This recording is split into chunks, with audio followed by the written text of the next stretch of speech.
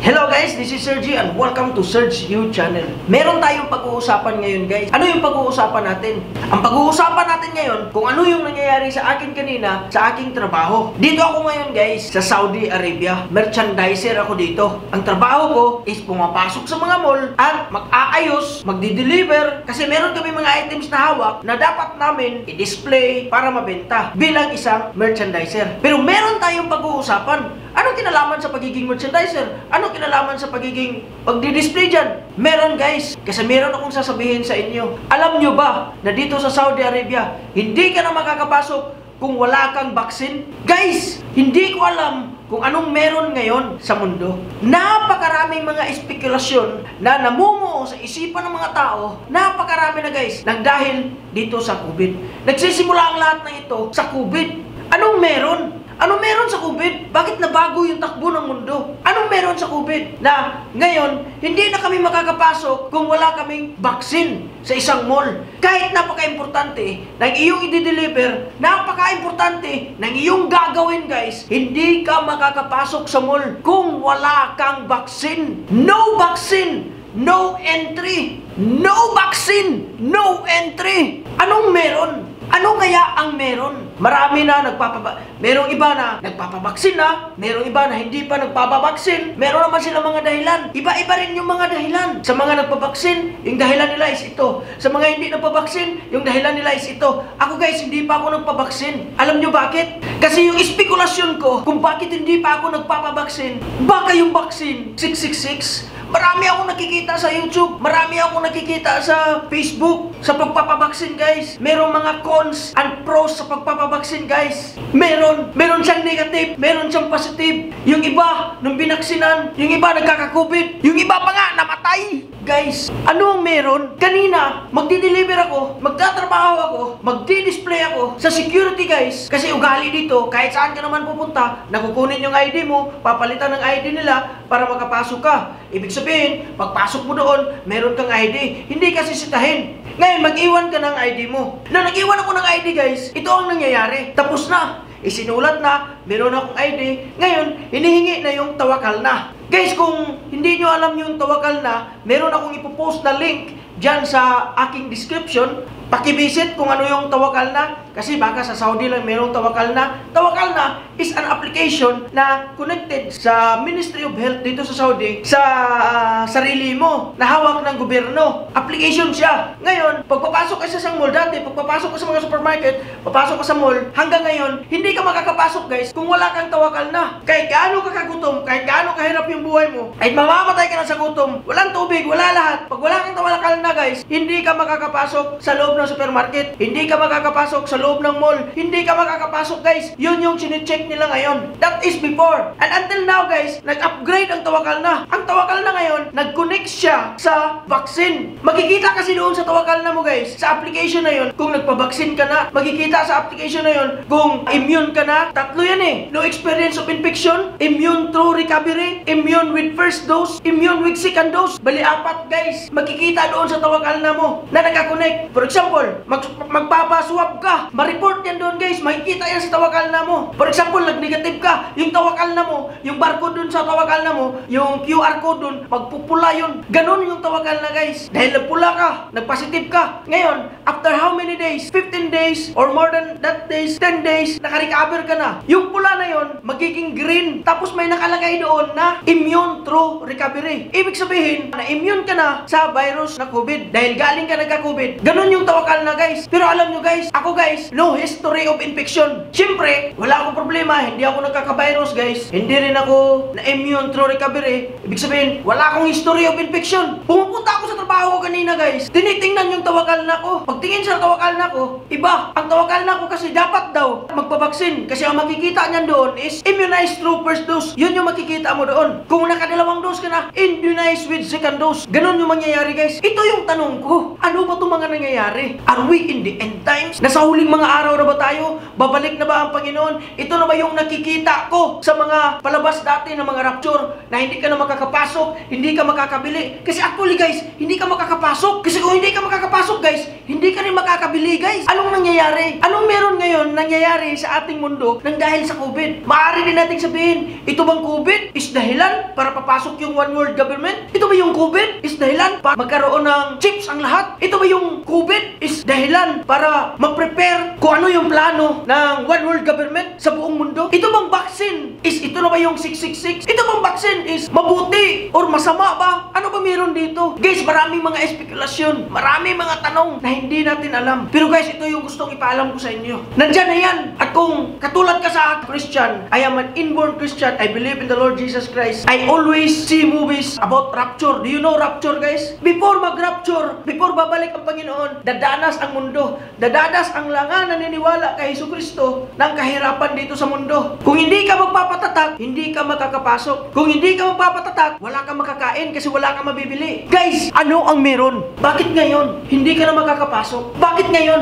hindi ka na makakabili din? Hindi ka makakapasok eh. Darating yung time dito sa Saudi Arabia, guys, sa August 1, 2021, gawin ng mandatory na ang lahat sa Saudi Arabia, expatriates man or na Saudi national, kung walang vaccine, guys, cannot enter malls, cannot enter supermarket. Of course, if you cannot enter, anong saysay ng buhay mo? Paano ka bibili? Paano ka kakain? Paano pag yung tinitirahan mo dito, ang mangyayari, hindi ka na rin makakatira kung wala kang vaccine? Anong mangyayari? Kung ikaw ay isang Kristiyano, tapos nanonood ka ng mga rapture dati, at alam mo kung ano mga nangyayari, kung ikaw ay isang Kristiyano, magpapa-vaccine ka ba? Kung ikaw ay isang Kristiyano, na alam mo na ganito yung mangyayari sa end time, hindi naman bago sa atin na malapit na bumalik ang Panginoon. Hindi na bago sa atin na malapit na bumalik ang Panginoon. Hindi bago sa atin, lalo na sa atin ng mga Kristiyano na katulad ko, na mananampalataya na katulad ko, hindi na bago sa atin ang mga nangyayari dito sa mundo. Hindi tayo ignorante kung ano mga nangyayari dito sa mundo. Kasi ang sabi nga ng Bible, kung makikita mo na yan, yun na yung sign. Ano ba to? Dati, sa rapture movies lang natin napapanood. Ngayon, nandito na tayo, guys. Hindi na makakapasok, hindi na makakabili. Meron na tayong QR code. Meron na tayong QR code, guys. Nakikilala ka na sa barcode. Makapasok ka dahil sa barcode mo na ipinakita sa kanya. Hindi ka makapasok dahil yung barcode mo hindi updated. Ano meron? Gusto ko lang sabihin sa inyo, guys, malapit nang bumalik ang Panginoon. Gusto ko sabihin sa inyo, guys, na sa panahon na ito, na mas lalo natin kailangang lumapit sa Panginoon, mas lalo natin kikilalanin ang Panginoon, mas lalo natin ihanda ang ating sarili. Dahil, guys, sabi nga ng Bible, na babalik ang Panginoon tulad sa isang magnanakaw sa gabi. Thief of the night. Actually, guys, mayroong movie na Thief of the Night. It's about rapture. Sa rapture ng mga movies, guys, yung mga Kristiyanos hindi makakakain, nagtatago kasi hinahunting sila. Guys, alam mo ba na yung national ID, yung tawakal na, nakakonect na yan sa'yo. At saka yan, yung tawakal na mo, kapag naka-off ang location ng tawakal na mo, guys, hindi ka rin makakapasok sa mall. Kasi kapag naka-off yung location ng tawakal na mo, hindi siya mag-a-appear pag pindutin mo yun. Alam ng tawakal na kung nasaan ka. Alam mo ba sa tawakal na? Alam mo ba sa mga apps na to? Ang mga apps na ito, guys, alam kung nasaan ka. For example, isa kang positive COVID patient. Ito ang mangyayari sa'yo, guys. Alam nila na saan ka. Maliban na lang pag i-off mo yung location. Pag i-off mo na yung notification, guys, hindi ka rin makakapasok sa mga mall. Hindi ka makakapasok sa mga supermarket. Bakit? Hindi siya mag-a-appear, hindi siya lalabas, guys. Kaya, ngayon, guys, yung barcode na yun, nandoon na yung location mo. Nandoon na yung lahat ng details mo, guys. Nandoon na yung lahat ng details ko. Meron akong nakikita sa YouTube, sa Facebook. Guys, isang propeta nag-share. Sabi niya, darating yung time na wala na talagang mga cellphones. Ngayon, guys, cellphone yung pinapakita natin. Where is your tawakal na? Cellphone yung pinapakita. Dito sa Saudi, meron iba ID pinapakita. Pero darating yung ID na yan, wala pa yan, simula pa lang yan. Darating yung time na cellphone na din. Ngayon, guys, merong isang prophet nakakakita na darating yung time, wala na mga cellphone. Kung wala na mga cellphone, paano mo yan ipakita yung barcode, guys? Baka, guys, chips na yun.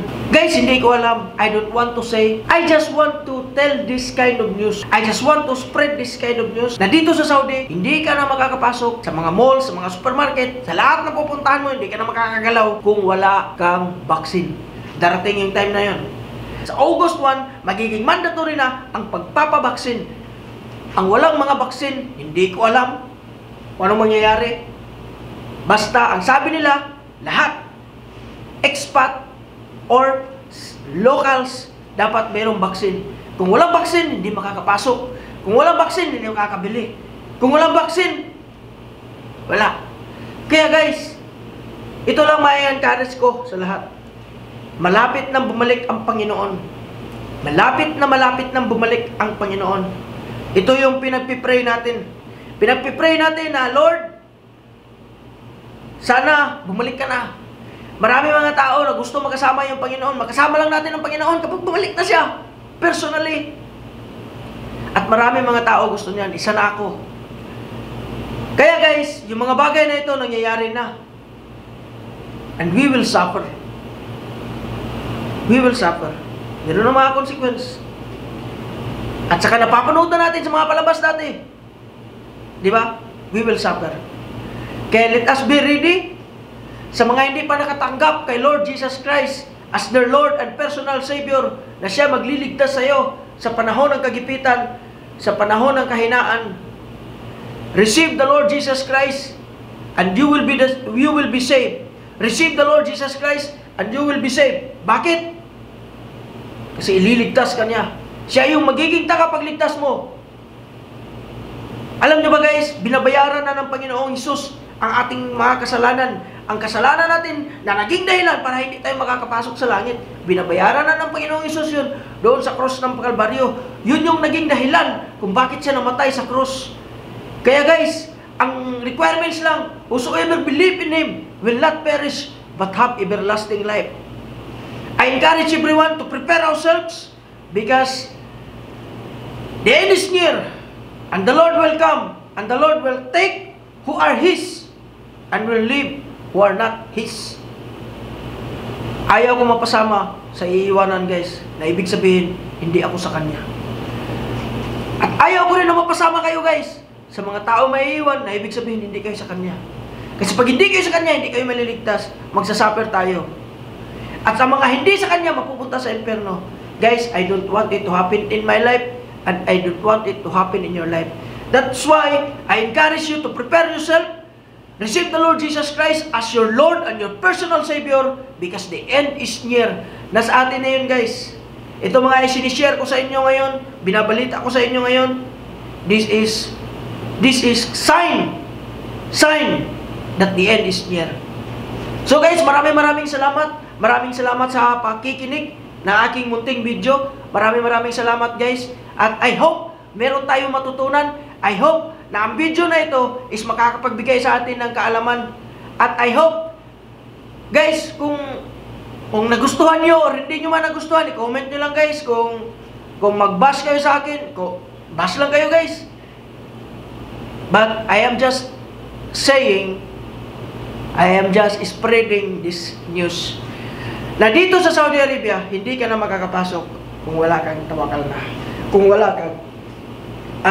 Na dito sa Saudi Arabia, hindi ka na makakapasok ng mga malls at supermarkets at hindi ka na makakagala kapag wala kang vaccine. Kaya guys, maraming salamat. Sa mga hindi pa nag-subscribe sa akin, paki-subscribe kasi magkakaroon tayo ng maraming updates nito. Kakaroon tayo ng maraming updates. Basta kanina hindi ako nakadeliver. Kakaroon tayo ng maraming updates. Kung hindi pa kayo nakapag-subscribe, subscribe kayo guys. Tapos i-click nyo yung notification bell kasi kahit na mag-subscribe tayo, tapos walang notification bell, hindi nyo kiniklik, ang susunod na i-upload ko ng mga video na connected dito sa pinag-usapan natin ngayon, hindi nyo marireceive. Kaya guys, once na isa-subscribe nyo, click notification bell, gawin yung all. Merong mga guhit dyan. Yan. I-click nyo. Tapos, mag-comment kayo, i-like nyo, i-share nyo para marami din magkakaalam sa sinishare natin ngayon. Okay, maraming salamat guys. God bless.